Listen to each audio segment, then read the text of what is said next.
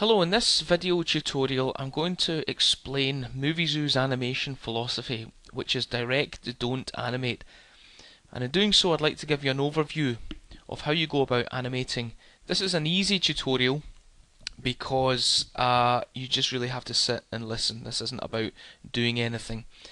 First of all, I'd like to start by explaining the jargon, what direct, don't animate means. Traditionally, when you come to do character animation, you have to work on a frame by frame basis. You make small changes to a model or to a drawing and you record those changes through a camera. Muvizu doesn't work like that. Instead, you have to feel that you're directing characters which are in front of you and they're always alive and breathing and blinking. And instead of having little controls over how their fingers or eyes move, instead what you do is you tell the character or you direct the character as to how you'd like it to act.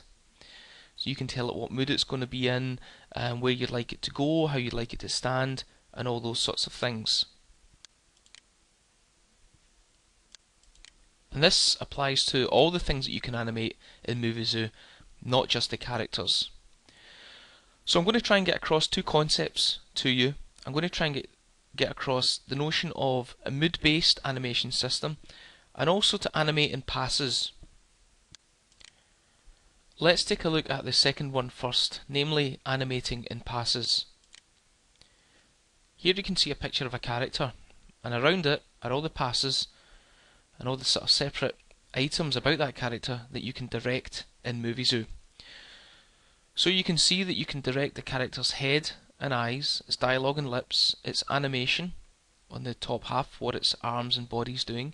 You can also direct its movement, how it walks around the set. We've got sound effects, and we also have properties, in other words the character's colour. Now, animating in passes means that you can do all of these things separately. In other words, you can make a character, you can decide to direct its head movement, and then at a later time you can decide to direct its properties, add some sound effects, then work on its dialogue and lips. And in each of these cases you can do these in any order. You can start with the head, move on to the eyes, go to the movement, or any order that you like it to do. And animating in passes means that you build up a complicated character performance or character animation by doing lots of little things, doing all these little head movements and eye movements and animation movements and letting them build up one on top of the other. And this is all non-destructive. You can't really overwrite the head movement by putting on some leg movement, and you can't change what you do to the character's colours by then going and doing the dialogue and lips. So all this is meant to be flexible and to give you as much control as possible. Now, the other concept I'd like to explain to you right now is one of a mood-based animation system. This applies to the characters only. When we come to do the video tutorials about animating objects and cameras, then mood doesn't really come into it. But for character animation, mood is a very important concept in Muvizu. In Muvizu, you don't have control over the character's limbs as you would in traditional animation. You instead direct the character to be in one of these moods: happy, sad, angry, scared, evil, wobbly, or fighting. Now, for most of these moods you can then select a gradation or the amount of mood that you want to put the character into. We call these idles, poses, subtles and strongs. An idling character is one which is not doing anything, it's just standing there or sitting there, breathing and blinking. Poses are animations that you can trigger that go alongside conversation, so we got a lot of hand movement right there. Subtles and strongs are related to the mood. A subtle, happy animation might be a weight shift, the character going from foot to foot, whereas a strong, happy animation might be the character laughing.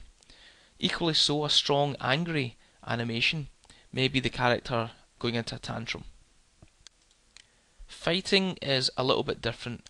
We still have the four categories, but instead they're called idle, attack, dodge and impact, and you can understand what they do when we come to the fighting tutorial. Finally, before we go to Muvizu, there's one other thing I'd like to mention about animation, and it's this. Animation in Muvizu is quite often a two-step process. First of all, you have to prepare the thing that you'd like to animate or direct, and then you physically have to go and direct the character or the object to perform those actions. For most things, you prepare and then you direct. And then once you're happy with the performance, you start to move down the pipeline here. You might go to the timeline to tweak the order that events happen and the order that animations happen. You would then go to make your video, which gives you a little AVI file out of Muvizu, and then finally you might choose to upload that video straight to YouTube or our website. Anyway, that's enough chat. Let's head over to Muvizu and I'll show you these principles in practice.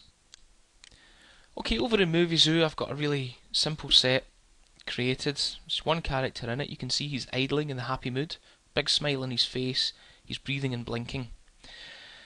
Now let's take a look up here. Here are the two menus I was talking about, the prepare menu and the direct menu. And the tools underneath each of these are pretty much the same. I'm not going to bother preparing anything for this tutorial. I'm just going to go ahead and direct some character actions because I'd like to get across the notion of how you animate in passes, how you direct in passes. A few things pop up. There will be a box for whatever pass you're in. In this case it's character actions, but this could be sound effects or it could be head movement. And the other thing that pops up is our timeline recorder. Now, the important button here is this big record button. And the way that you animate in passes is that you hit record, you hit some of these poses, sound effects, head movements, whatever you've got going on up here. You then hit the stop button if you're happy with that pass. Then you can leave it as is. If you want to do a second take, you simply rewind, hit record, and do the whole thing again. So let's give that a go. Let's hit record, we get a countdown, and I'll just trigger some happy and angry poses. And finally, a big wave, and stop. If we hit rewind and play, you'll see those three animations that I've just recorded.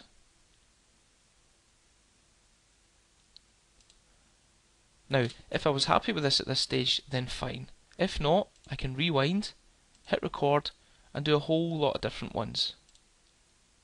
Let's go to some sad stuff. And maybe some scared stuff as well. Now when we stop and rewind, you can see that the second pass has completely overwritten all the happy and angry stuff that we did in the first pass. We can scrub to any point in the timeline. So let's go just after he does the fist thing, let's go to here and record something else. Strong happy. And another one, just for good measure. This is completely non-destructive. You can scrub to any point in the timeline and add on extra animations. If you'd like to see a visual representation of those events that you've just recorded, you go to Tools and Timeline, and for the character selected, you'll see he has a blue actions track. The kick up dust, the air punch, the laughing and the clapping that we've all just recorded. Let's close the timeline editor. Okay. Next thing I'd like to say is that we've done a pass. We've done the character actions pass. Let's go to eyes and head. Okay, let's rewind. Call up the head controller, hit record, and now you'll see that I can overlay head movement on top of all the body animation that we recorded just a few moments ago. Similarly, I can rewind, I can pick a whole different pass such as character movement, I can hit record, and I can even make him move when he's doing the hand stuff and the head stuff. And stop. And each pass that we make makes this timeline editor a little bit more complicated. You can see here the blue actions still remain, but this time they've been overlaid with blue movement and some red head events. If you're not happy with any of those passes, you can move them in the timeline, adjust them as you see fit, or by using the little bin icon you can delete, for example in this case the movement, completely. So that in Muvizu is how you animate in passes. Each of these little menu items right here is a whole separate pass that you can do individually to build up a performance. The next thing I'd like to talk about is mood-based animation. And for this, we'll get a fresh character. Let's delete him and create a new character. Okay. Characters in Muvizu are always in a mood. Not necessarily a bad mood, but they're usually in one of those moods that we mentioned earlier. They can either be happy, sad, angry, scared, evil, wobbly, or fighting. Now, unfortunately, in Muvizu, we can't fit all of those moods onto our user interface. So, when a character comes loaded, let's go to Prepare, Character Actions. You'll see that she comes preloaded with 3 pages of moods. The kind of turquoise one here is happy. We've got the angries, red, the sads on the blue, the fighting on the yellow, and the scareds on the purple. When you're in Prepare Character Actions, you can customize this deck completely. This mood-based approach to things carries all the way through Muvizu. It carries all the way through the character's movement and how its eyes and head react as well. There'll be individual tutorials covering each of these categories, so don't worry about the lack of detail at this stage. I'm just giving you an overview. So let's clear the timeline recorder, and we've done a bit of preparation. We loaded some evil animations, we did some directing. I've shown you a little bit of the timeline for this character. The next thing you would do would be to go to Video and Make Video. Now, for this to make sense, you'd have to have some sensible cameras set up. You can see that this camera is away off to the side. In fact, let's just go and change that right now. Let's bring this camera around and put her in the middle. Go back to Video, Make Video. Okay, so you've done all your animations. We've left her in an evil state, and we can see everything here.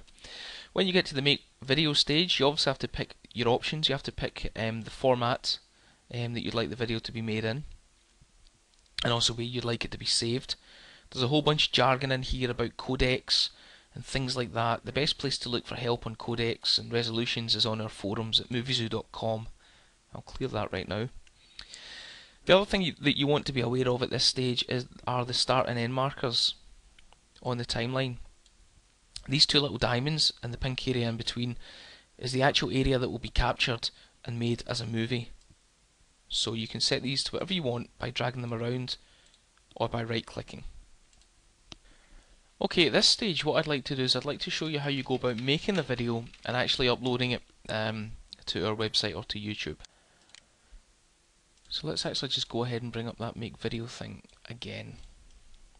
Okay, I'm going to set my start and end markers. I'm going to put them really quite close together just so that this doesn't take ages to render.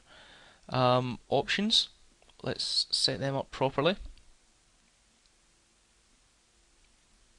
In fact, let's not bother. Let's just hit make video, and we'll call this Muvizu AVI. Now there's a window popped up here just because I happen to be making an Xvid video. Okay, recording complete. I can either go to the video joiner or I can just hit OK. I'm just going to hit OK at this point.